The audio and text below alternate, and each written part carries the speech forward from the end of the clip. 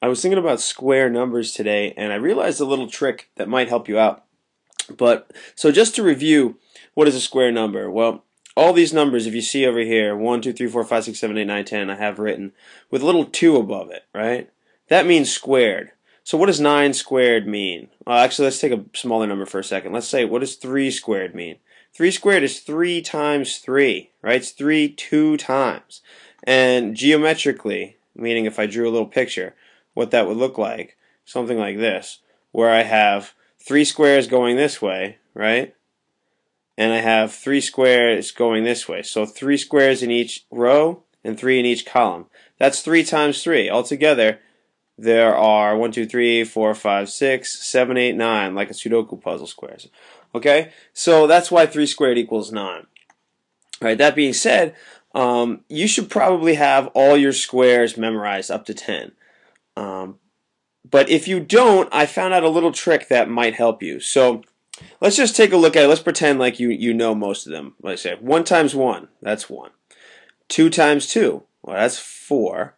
3 times 3, we just said it was 9. 4 times 4 is 16. And 5 times 5 is 25. Let's stop there for a second. Do we see a pattern going on here? Well, I did. I noticed that, okay, there's a difference between 1 and 4. Oops, let me use a different color here. Between 1 and 4, well, 1 plus what is 4? 1 plus 3. 4 plus what is 9? 5. 9 plus what is 16? 7. 16 plus 25 is 9. And you may have seen this before. This is just the odd numbers, right? 3, 5, 7, 9. Take a guess what comes next, right? It'd probably be 11, right? And then, it goes on and on. But you may have seen that before, but what you may not have seen is that 3 right there. That 3 is made up of this 1 and this 2. So that 3 is really just 1 plus 2. And that 5 is made up of the 2 and the 3, which is really 2 plus 3. That's 7, 3 plus 4. The 9, 4 plus 5. And the 11, 5 plus 6. So the square numbers are just this pattern over and over and over again. 1 plus 2 for the first square number.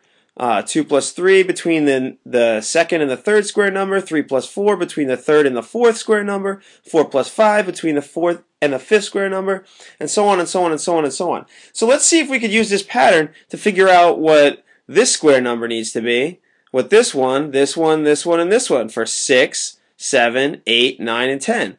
Alright, so if I said that there's a difference of 5 plus 6 after the 25, that means I have to add 11 to the 25, and I get 36, right? And then I'm going to have to add a 6 plus 7 to get from the 6th to the 7th square number. Well, 6 plus 7, that makes up 13, right? So I add 13 to the 36, and I get 49. And then I'm going to add 7 plus 8, another 15 on top of that, and I'm going to get 64. And then I'm going to add, of course, 17 and 19. And I get 81 and 100. Okay? A neat little trick. The square numbers are all written with these differences. If you have, and the way that you might find this useful is if you have all these memorized, that's great. But what about, let's say, 11 times 11? Okay?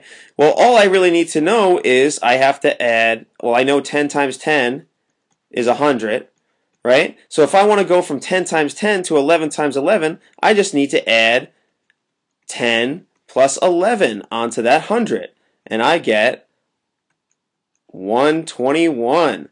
And if I want to get 12 times 12, I need to add, well, and all I know is 10 times 10, then I'm going to say, well, that's equal to 100 plus 10 plus 11, right, for the 11, plus the 11 plus the 12.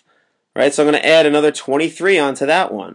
I add 23 onto that one, and of course, I get 144. Neat little trick with square numbers.